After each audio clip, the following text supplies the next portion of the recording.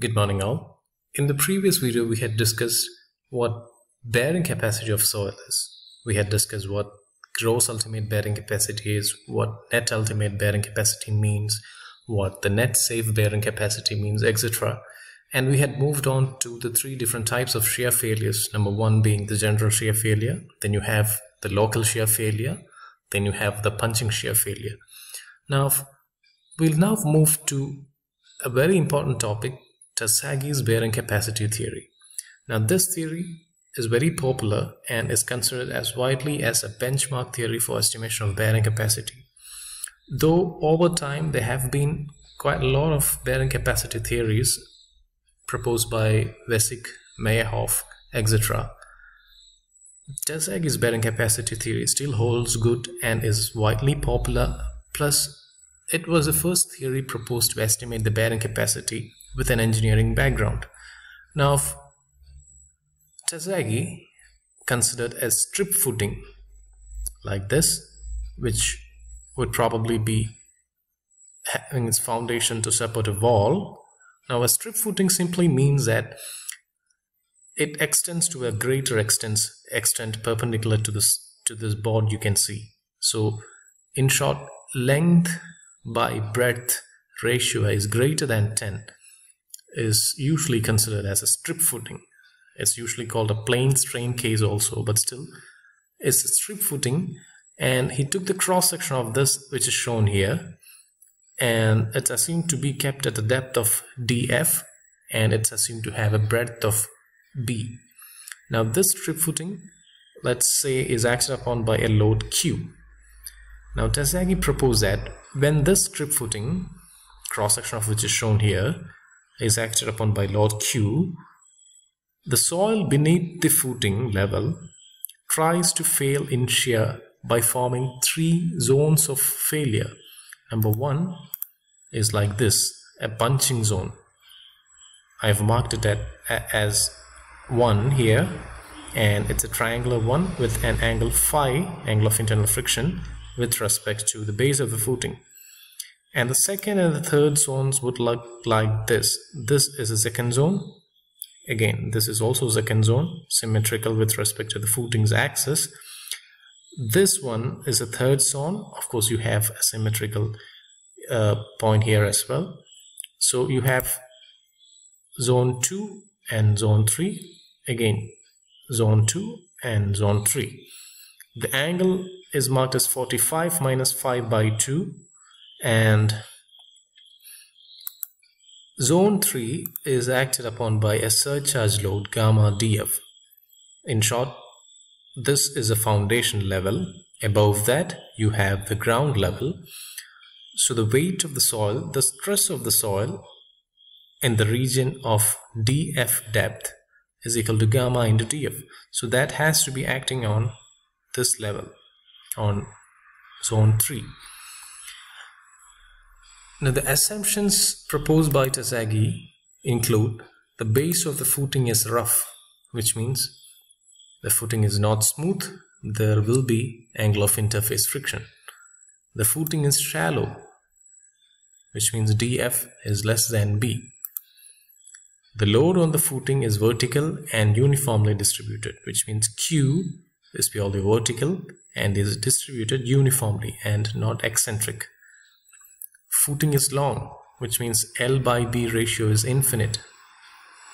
As you can see in this picture, this is length L, this is breadth B. He considered this footing to be of L by B ratio infinite. Next one, Mohr-Coulomb relation is obeyed by the soil. You may recollect that Mohr-Coulomb equation says that S is equal to C plus sigma tan phi. C being the cohesion, sigma being the effective stress, phi being the angle of internal friction. Shear strength of the soil above the base of the footing is neglected, which means the failure line will end at the foundation level. The shear failure, the shear strength of the soil above the foundation or the footing level is neglected, and this does not extend to the ground level. So these are the assumptions put forth by Tassagi to arrive at an equation for strip footing. Now the equation is this. QU, ultimate bearing capacity, is equal to CNC plus gamma D of NQ plus half gamma B and gamma.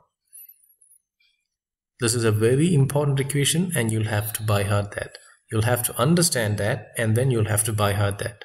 Now the zone 1, like I said, is called the punching zone. Zone 2 is a zone of radial shear and zone 3 is the passive zone. Now the terms on this equation are listed here. C is the cohesion of soil in kilopascal, gamma, the unit weight in kilonewton per meter cube, dF, as shown in figure, is the depth of the footing in meters, B is the breadth of the footing in meters, and the most important terms and the ones that you may not be familiar with till now is NC, NQ and N gamma. Now these three terms are called bearing capacity factors proposed by Tesagi, and it's usually interpolated from graphs provided. There are equations relating NC, NQ, N gamma to angle of internal friction phi, but still it's the practice of following the graphs are usually easier for us to get the values of NC, NQ and N gamma. Now, as the assumption says, this is for a strip footing. This equation is for a strip footing. CNC plus gamma D of NQ plus half gamma B and gamma equal to the ultimate load was proposed for a strip footing. But when you have a square footing, the equation gets modified to 1.2 CNC plus gamma D of NQ plus 0.4 gamma B and gamma. Again, if you have a circular footing, the equation would be 1.3 CNC plus gamma D of NQ plus 0.3 gamma B and gamma. For a rectangular footing, the general equation is 1 plus 0.2 B by L here and 1 minus 0.2 B by L here. In short, rectangular footing turns out to be a square footing when you have B equal to L. So this equation gets modified to 1.2 CNC plus gamma D of NQ plus 0.4 gamma B and gamma when B is equal to L. And for a local shear failure case, he proposed an equation with a factor 2 by 3.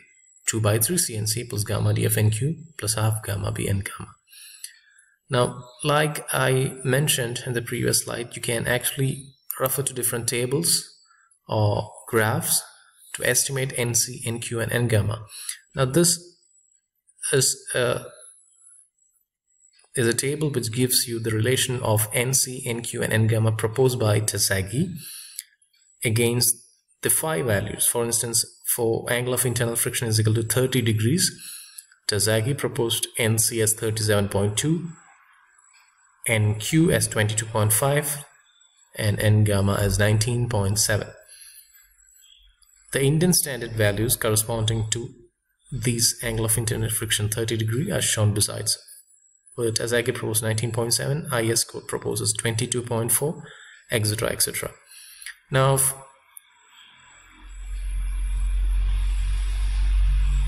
if you refer any standard textbooks, you can see this representation on a graphical plot as well. When you have phi estimated from the soil parameters, you can get the values of NC, NQ and N gamma from the graphs.